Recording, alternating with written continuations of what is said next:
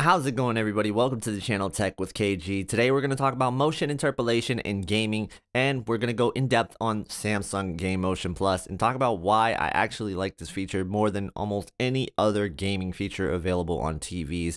And I really do hope it comes to other TVs because this is just something that is beneficial to all gamers. And if you haven't tried it out yet, hopefully this video will demonstrate how great it actually can be.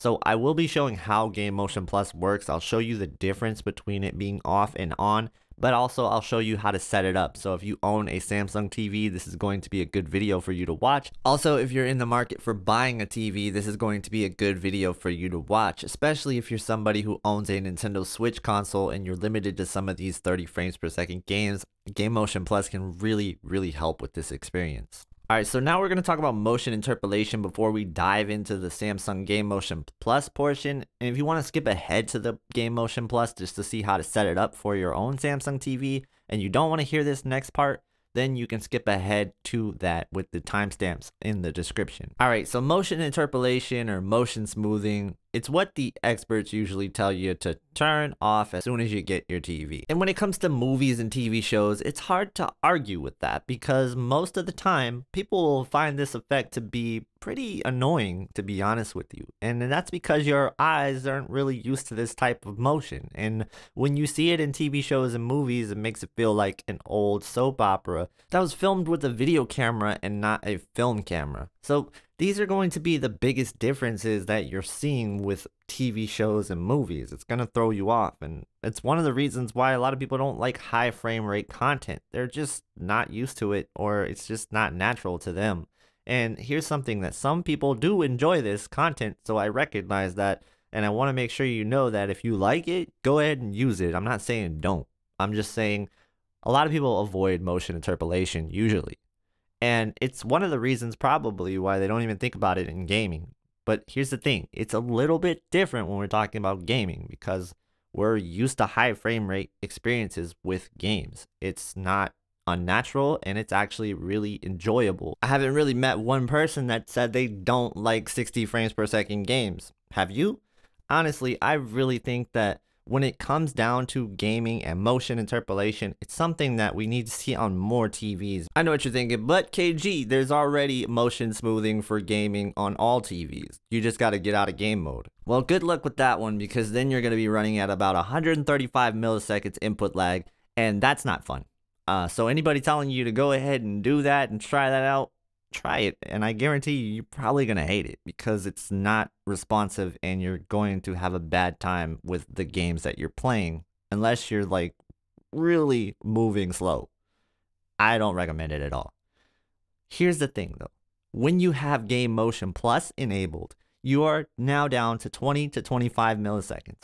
Not a problem at all. There's not even a noticeable difference between it off and on when it comes to how it feels. When it comes to the responsiveness of the controllers to the TV. It's just great. This is something that needs to come to all TVs. Could you imagine this on a Sony TV? You know, they need more gaming features on Sony TVs and they do motion really well. So I would love to see something like this come to Sony TVs. That's sort of like a dream of mine, to be honest with you. And hopefully it does happen in the future. That would be crazy. Anyway, let's talk about why you would want this in your games. Well, let's take the Nintendo Switch for example. What I'm playing on screen here is Pokemon Legends Arceus. You can see that, yeah, 30 frames per second is kind of choppy. It's not a smooth experience at all. But we turn on Game Motion Plus, and all of a sudden, that smooths out a little bit. It's not perfect. It's not a perfect 60 frames per second. It's not like as if the game was native 60 frames per second, but it's good. It's smooth. It feels great, and it's even responsive. And the biggest issue that you'll ever run into with this is going to be the motion artifacts. And even when you see those, it's not that jarring because we're used to some artifacts in games from time to time. So in this example, take a look at the water here and also look at the waterfall. And I want you to look at how choppy it is when we have Game Motion Plus off. I'm going to go ahead and turn on Game Motion Plus, and you can see now that it is smoother. It looks like a more 60 frames per second experience. It's not perfect, like I said. It's not going to replace native 60 frames per second, but it will save some of those 30 frames per second choppy games for you. I promise you that.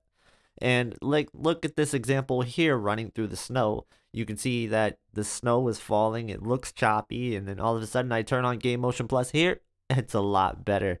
So yeah, you could definitely see the results for yourself in this video and why I use it personally. I use it a lot with some of these 30 frames per second games on the Nintendo Switch. And also there's a lot of games on the Xbox 360 and Xbox Series X and PlayStation 5 and PlayStation 4 and PlayStation 3. I don't care how far you go back.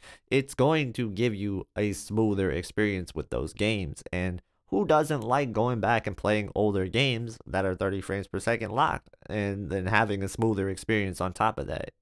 Alright, so how do you set up Game Motion Plus on your Samsung TV? Well, here's how you do it. Those of you with a 2021 or newer TV, you can hold the play button on your remote to pull up the Samsung game bar. Once you do that, you scroll over to where it says Game Settings, and then you can see the Game Motion Plus options are available to you. Once you set these settings to your liking, you can switch in and out of Game Motion Plus by going to the game bar, changing the input lag toggle from fast to fastest. If it's on fast, that means Game Motion Plus is on. If it's on fastest, that means Game Motion Plus is turned off. For those of you that have a Samsung 2020 TV or older, you're going to have to go through the system settings and find the game mode options. Under here, you'll find Game Motion Plus. Then you can use these same settings that I'm going to give you right here, which apply to every Samsung TV that has access to Game Motion Plus. If you find that Game Motion Plus is grayed out, chances are you might be in 120 Hz output from your console. You're going to need to be in 60 Hz output for this to work. Also, you can't have VRR engaged. That will also gray out Game Motion Plus. So turn off VRR and make sure you are in 60 Hz output in order for this to work. In the Game Motion Plus settings, you want to go to Blur 0 and Judder at 10 for 30 frames per second games that you're playing. This will essentially make it feel like a higher frame rate experience for those 30 frames per second games. Now, when you're playing a 60 frames per second game, if you want to give that an even higher frame rate look, then you can use Blur 10 and Judder at 0, and that will essentially bump up the frame rate and make it look like it is higher frame rate.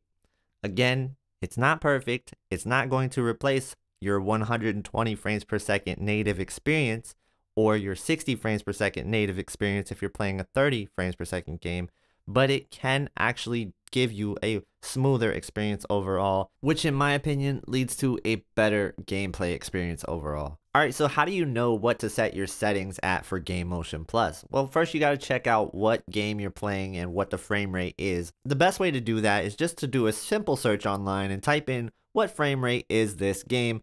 You put the title of the game there and then you probably have your answer. If you have any further questions on Game Motion Plus, please don't hesitate to ask. So let me know what you think. Do you like Game Motion Plus or motion interpolation in gaming? Do you think it's a good idea? Is this something you want to see in future TVs? Let me know in the comments below.